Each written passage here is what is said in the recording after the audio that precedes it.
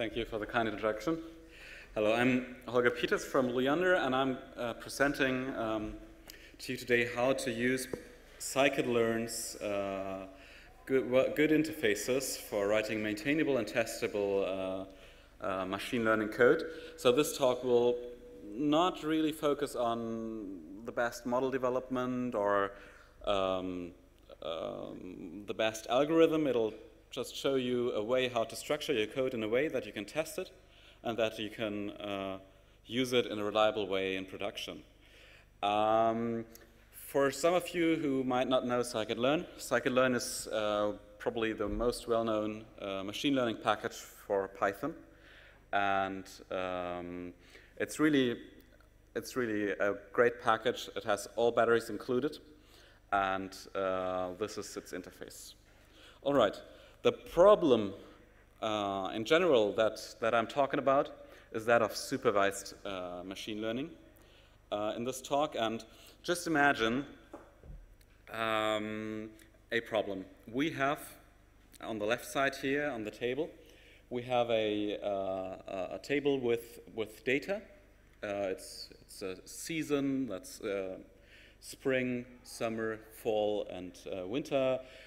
We have a binary variable encoding whether we have a day that is a holiday or not. Each row is a data point, and each column is what we call a feature.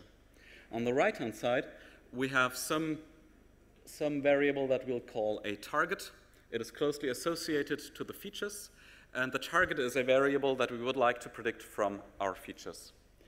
And so features are known data, targets is the data that we want to estimate from a given table on the left. In order to do this, we actually have one data set where we have features and targets, matching features and target data, and we can use this to train a model and then have a model that predicts. So the interface is as follows. We have a class that represents a machine learning algorithm. It has a method fit that gets features named X and a target array called Y, and that trains the model, so the model learns about the correlations between features and targets. And then we have a method predict that can be called upon the trained estimator, and that gives us an estimate Y for the given model and the given features X. And this is the basic problem of machine learning. There are algorithms to solve this, and I'm not going to talk about these algorithms. I rather would like to focus on how to prepare data, the feature data X in this talk, and how to make it in a way that is both testable, reliable, and readable to software developers and data scientists. So I'm sure you want to see how this looks like in a short code snippet, and this is actually quite succinct. So in this example here, we generate some data sets, xtrain, xtest, and ytrain, ytest. Then we create a support vector regressor that is our some algorithm that I take off the shelf in Scikit-Learn. We fit the training data and we predict on the test data set, and in the end we can obtain a metric. We can test how well is our prediction based on our input features X test. And so this is a trained model in Scikit-Learn. It's very simple, very easy. And the big question now is, how do we obtain, or how can we best prepare input data for our estimator? Because that table that I showed you might come from an SQL database or from other inputs. It sometimes has to be prepared for the model so we get a good prediction. And you can think of this preparation in a way, it's a bit like some preparation as it's done in a factory. So there are certain steps that are executed to prepare this data. and you have to cut pieces into the right shape so that the algorithm can work with them. One typical preparation that we have for a lot of machine learning algorithms is that of a normally distributed scaling. So what we imagine that your data has very high numbers and very low numbers, and but your algorithm really would like to have values that are nicely distributed around 0 with a standard deviation of 1. And such a scaling can be easily phrased in Python code. So X is an array, and we just take the mean over all columns and subtract it from our array X. So we subtract the mean of each column from each column. And then we calculate, based on this, we calculate the standard deviation and divide by the standard deviation. So now each column should be distributed around a mean of 0 now, with a standard deviation of approximately 1. And I've prepared a small sample for this. So you can see above an input array X, and it has 2 columns. Let's first focus on the rightmost column. That would be a feature variable with values 32, 80, and 31. Of course, in reality, we would have huge arrays, but for the example, a very small one is sufficient. And then we apply our scaling, and in the end, that column now has values that are based around 0 and are very close to 0. And now I put in another problem that we have in data processing. We have a missing value. So just imagine, I showed you in the first slide, I showed you an example where we have weather data. Just imagine that the thermometer that measured the temperature was broken on a day, so you don't have a value here. But you would like that your estimation, you would still like an estimation for that day. And in such cases, we have ways how to fill this data with values and strategies. So one strategy is just to replace this not a number value with the mean of this feature variable. So you could take the mean of temperatures of historic data to replace such a missing temperature slot. And because if you apply our algorithm with the mean and dividing by the standard deviation, what you'll get is just in this example, you'll get a data error from our code because not a number values will just break the mean. So I've prepared some code that does a bit more than our code before. So before, we just subtracted the mean and divided by the standard deviation. And now we would like to replace not a number values by the mean.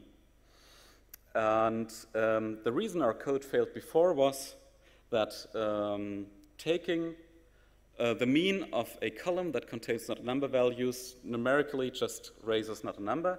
So here I replaced our numpy mean function by the function numpy nonmean, which will yield, even with none values in our array X, it will yield a proper value for the mean. Then we can subtract again, as we did before, the mean and divide by the standard deviation. And in the end, we'll execute a function numpy none to num, which will replace all not a number values by 0. And in our rescaled data, 0 is the mean of the data. So we have replaced not a number values by the mean. And so how does this new code transform our data? And it actually seems to work pretty well. The same data example with the new code has a resulting array where both columns are distributed around 0 with a small standard deviation. And so this is an example of some data preprocessing that you would apply maybe to your data before you feed it into the estimator. And yeah, this small example actually has a few properties that are very interesting. So I said that we,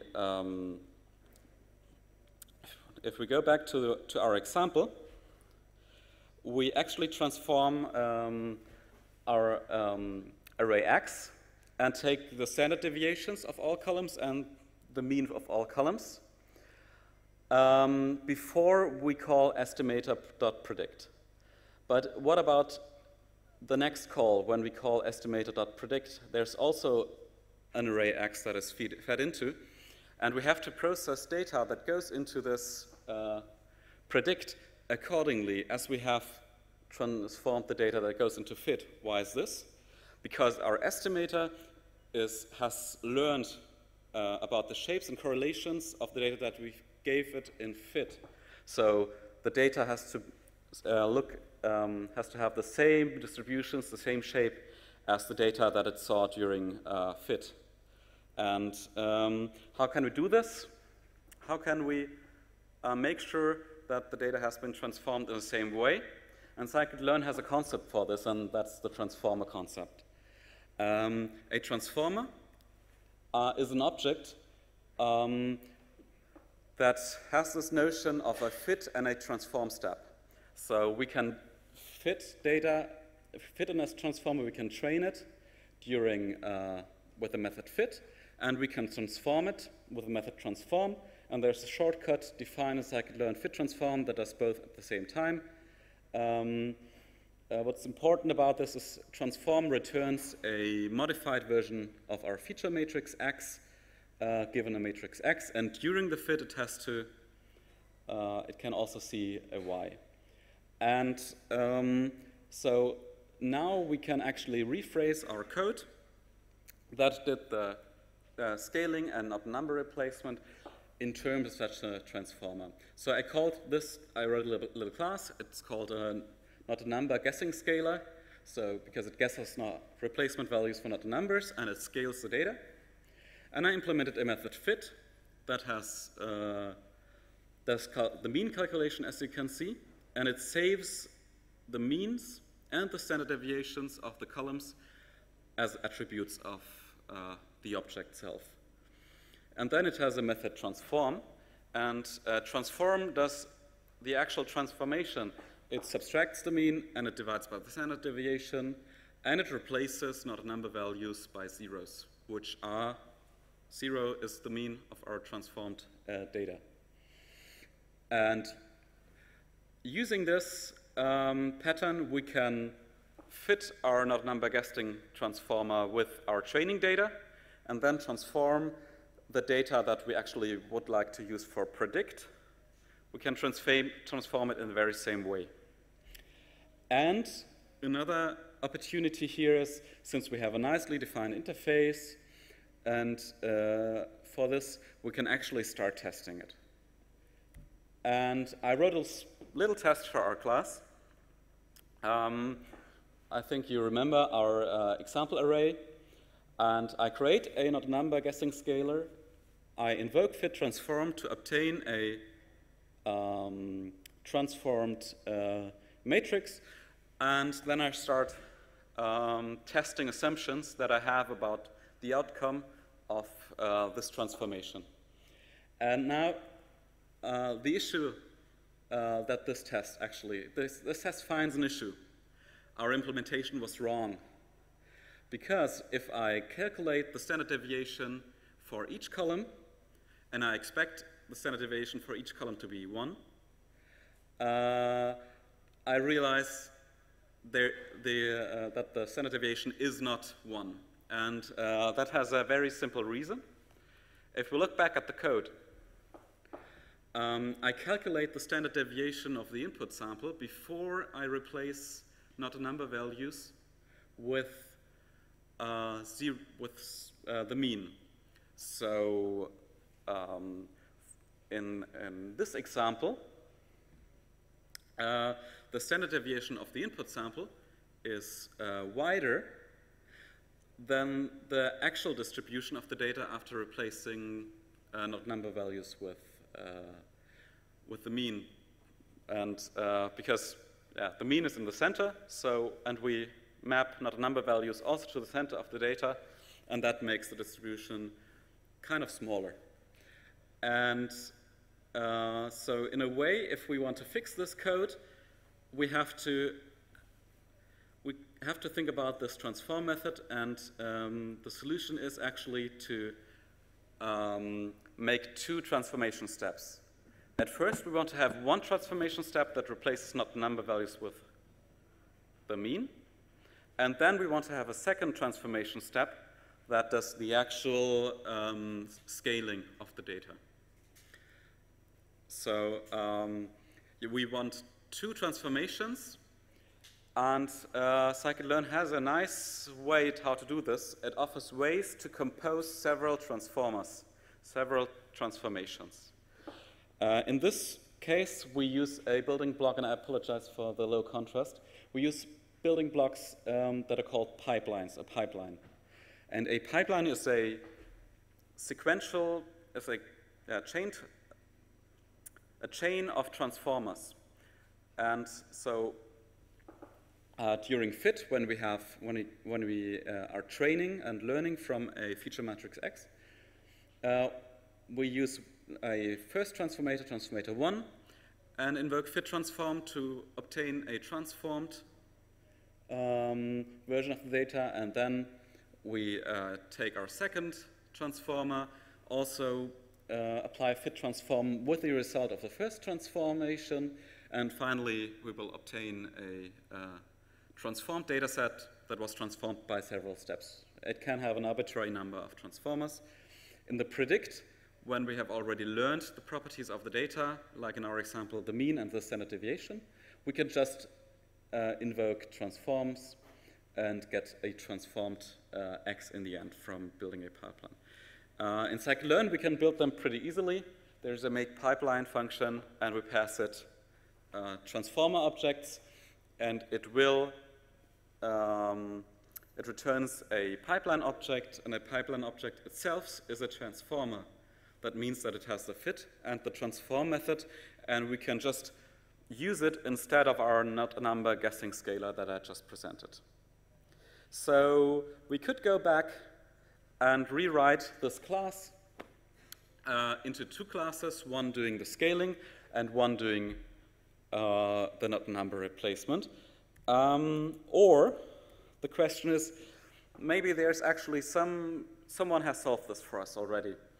And indeed, Python has batteries included, and Scikit-Learn has batteries included. So we can actually also use two transformers from Scikit-Learn's library. One of these transformers is called the imputer, because it imputes missing values. And so here, not a number would be replaced by the mean. And then we have the standard scalar that scales the data that is distributed in this example, represented by the red distribution, to a data set that is distributed around 0. And these two transformers can be joined by a pipeline. So here you can see this. We just put together the building blocks that we already have. We saw make pipeline. We use make pipeline here, and pass it a imputer instance and a standard scalar instance. And then if we fit transform our example array, we can actually make sure that our assumption holds true, that we would like to have a standard deviation of 1. We could here also check for the means and perform other tests. We have wrapped the data processing with those Scikit-Learn transformers. And we've done this in a way where we can individually test each building block. So assume that these were not present in Scikit-Learn. We could just write them ourselves and the tests would be fairly easy. And yeah, I think that this is the biggest gain that we can have from this. So if you're leaving this talk and you want to take something away with it, something away from it, if you want to write maintainable software, if you want to avoid a spaghetti code in your numeric code, try to find ways how to separate different concerns, different purposes in your code into independent, composable units that you can then combine, and you can test them individually, you can combine them, and then you can make a test for the combined model, and that's really a good way to structure your numeric algorithms. So in the beginning, I showed you an example of a machine learning problem where we just used a machine learning algorithm with a Scikit-Learn estimator that we fitted and predicted with. Now, I extended this example with a pipeline that does the pre-processing. Make pipeline, we use the imputer, we use a standard scalar, and we can also add our estimator to this pipeline. And now our object est does contain our whole algorithmic pipeline. It does contain the pre-processing of the data, and it does contain the machine learning code. And also it does contain all the fitted and estimated parameters, coefficients that are present in our model. So we could easily serialize this estimator object using Pickle or another serialization library, and store it to disk or send it across the world into a different network, and then we could load it again, restore it, and make predictions from it. And to summarize what Scikit-Learn and these interfaces can do for you and how you should use them, we found that it's really beneficial to use these interfaces that Scikit-Learn provides for you. If you want to write pre-processing code and you can use the fit transform interface for the transformers, use them. Write your own transformers if you don't find those that you need in a library. If you write your own transformers, try to separate concerns, separate responsibilities.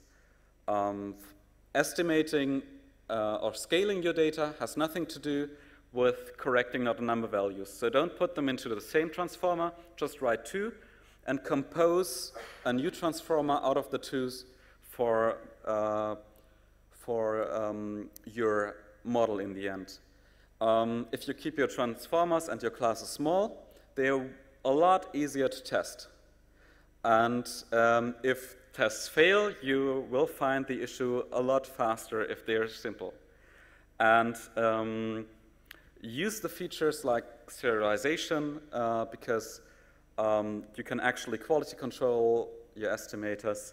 You can store them, you can look at them again in the future. It's really handy.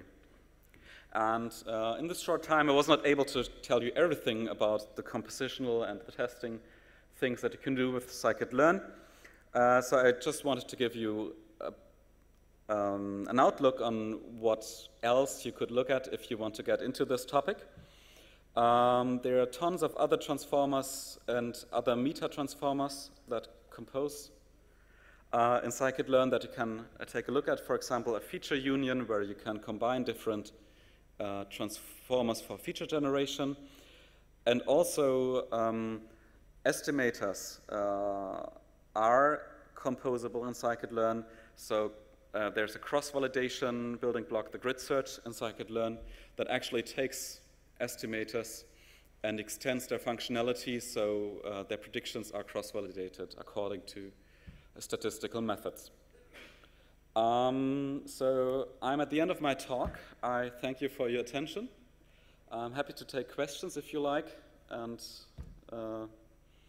if you want to chat with me, talk with me, you can come up to me anytime.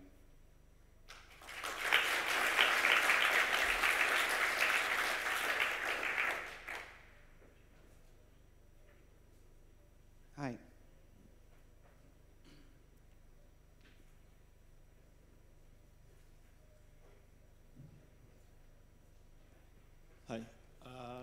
please describe your testing environment to use like a standard library like unit test, something like that? Well, basically, we use unit testing frameworks like unit test or PyTest. I personally prefer PyTest as a test runner, and we structure our tests or structure the tests like we would unit tests in other situations. So in a most basic form, testing numeric code is not fundamentally different than testing other code. It's code, it has to be tested, you have to think of inputs and outputs, and you have to structure your code in a way that you don't have to, or that in most cases you don't have to do too much work to get a test running. And so, yeah, we have some tools to generate data and to get more tests that are more going into the direction of integration tests. But in general, we just use the Python tools that non-data scientists also use.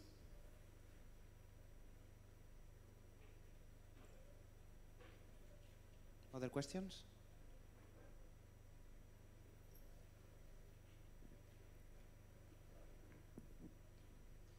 Thank you for the talk. And in the test data, you apply also transformations once you have made all the training? Yes, that is, so if I understood the question correctly, the question was if we also apply the transformations to the test data. So you were talking about the data that I passed to predict, right, in the first example? Not the one that you used for the training, the one that's yeah, the test. I mean. So, sorry. Here, you're talking about... Yeah, exactly. Yes.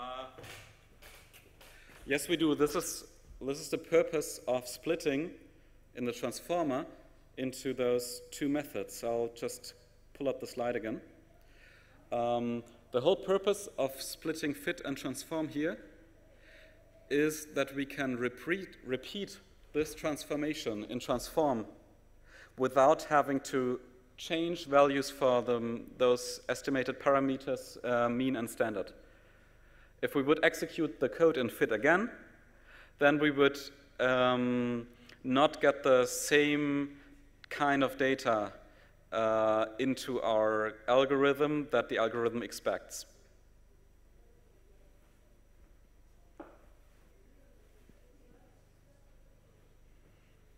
Any other?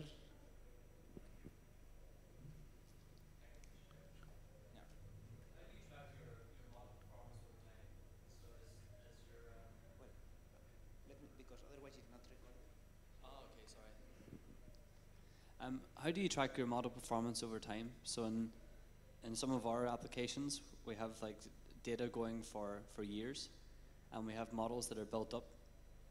And then, for instance, that model, the assumptions, the underlying probabilities of the data, so we're using mostly Bayesian models, the underlying probabilities are changing. And then we want to revalidate to see how, on previous data sets or versions of data sets, how the model is either overfitting or underfitting depending on what we have. So are you doing anything across versions of data sets to make sure that, you know, your assumptions aren't missing stuff or adding in new stuff that you didn't have before? Okay, so you're asking how we actually test the stability of our machine learning models? Yeah. Well, this is done with cross-validation methods, and we have for sample data sets we have reference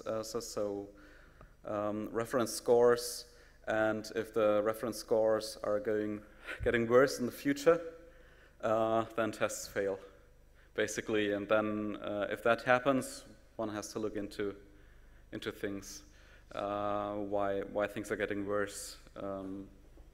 There's not really a better way than using cross-validation methods. But I think that's more monitoring. Yeah, it's more of a monitoring thing. So this talk was more about actually testing the code, whereas your question was rather about testing the quality of the model. So I think these are two different concerns.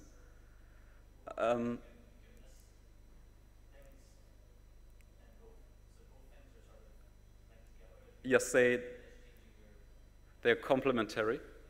Yeah, definitely.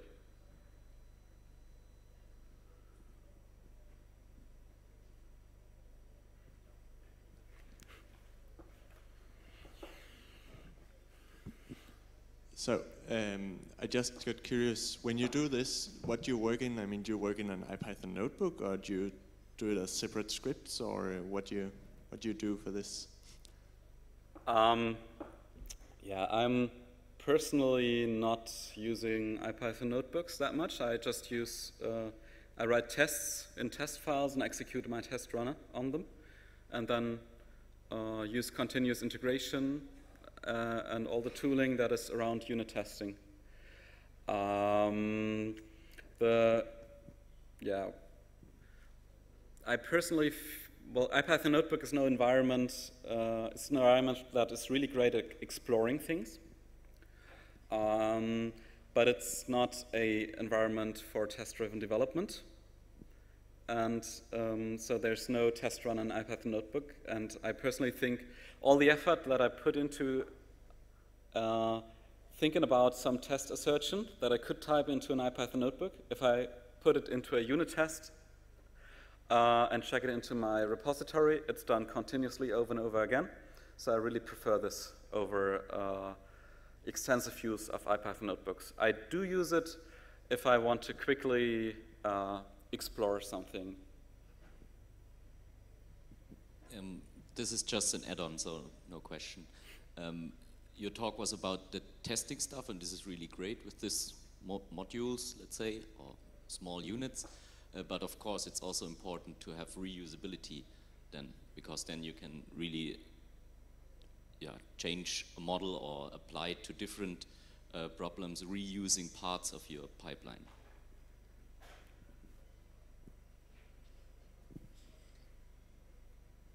Any other questions? Okay, thank you. Thank you very much.